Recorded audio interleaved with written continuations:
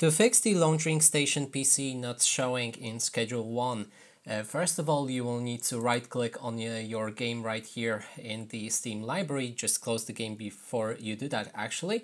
Move to Properties, then Installed Files, and here select Browse. Navigate to Schedule 1 Data and then Streaming Assets. Right here we want to go for the default save, and then we can move to the businesses.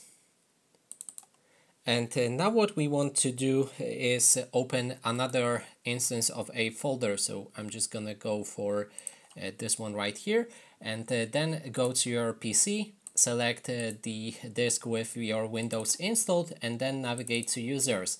Select your current user and then open App Data. If you cannot see it, click on the three dots right here and go for the properties.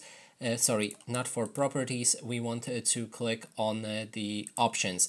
In options, select view and then make sure that show hidden files, folders and drives is enabled like that.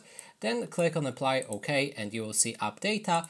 Select it, move to the local low, and then we want to go for the folder tvgs.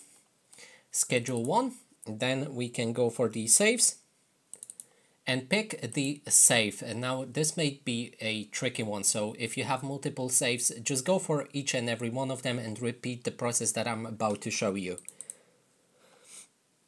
Now when we're inside, we want to go for save game 1, and then just copy and paste everything from here into this folder right there.